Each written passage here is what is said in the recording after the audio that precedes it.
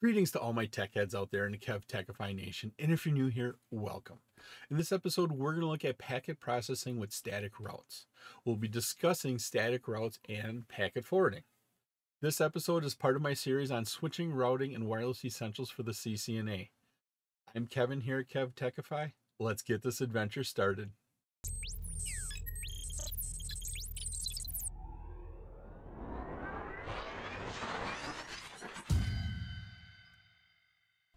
We're going to work through an example here.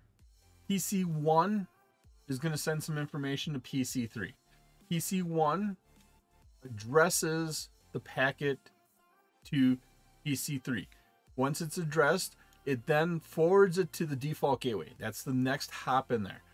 We put a layer 2 frame around it. We send it to our default gateway. Our default gateway is right here, the interface on R1 that's on our network, but it's connected to the router that gets us to other places.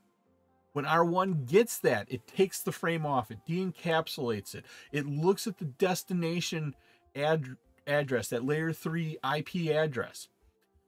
When it finds it, it looks through its routing tables. It looks through, is there a route to this network? Is there a route to this network?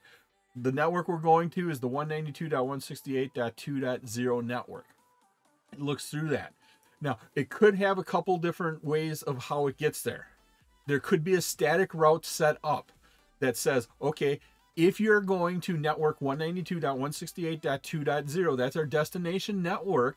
If you're going there, then you can either go to the next hop IP address or go out this interface. If it doesn't match any of the routes in our routing table, hopefully there's a default route set up on R1 that says, if you don't match any entries in my route table, we're just going to send you on to the next device. We're going to send you on to R2, either using the next hop IP address or the exit interface. R1 encapsulates it in a frame, sends it off to R2. That it gets up to R2 then. R2 de-encapsulates the layer 2 frame off of it, looks at the destination MAC address, the destination layer 3 IP address. It sees that destination network address, looks through its routing table. Is there a static route for it? If there's a static route, we'll send it out the exit interface or next hop IP address down to router 3. If there's no entry, there should be a default route set up saying, if you don't match anything here, we're going to send you on to R3. But it's not a good idea to set up default routes on R2 here, especially if it's a middle router. That packet then goes from R2 down to R3.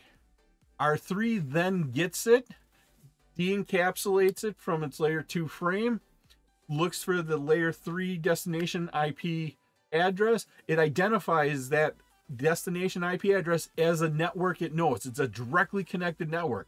Right here, it's the 192.168.2.network, directly connected. It identifies that as the directly connected network. We can deliver it. We send it off, but before we send it off, we have to build our layer 2 frame.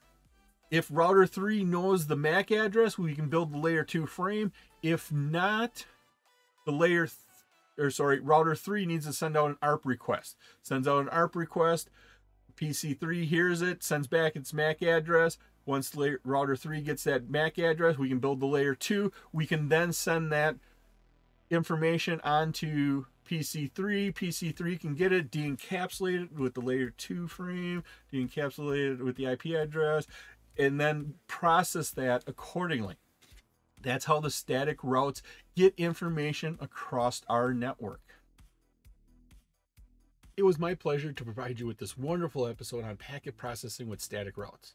If you like this episode and you got value out of it, please click that like button, give a 5-star rating, leave a comment. This all helps me bring you more great content. Please take a minute to subscribe to my channel. All my socials and contact information are on my website, KevTechify.com. There you can find out how to get all of these episodes in video and podcast form. In the upper right is my playlist for my series on switching, routing, and wireless essentials for the CCNA. Thank you so much for watching this episode of my series on switching, routing, and wireless essentials for the CCNA. Once again, I'm Kevin. This is KevTechify. I'll see you next time for another great adventure.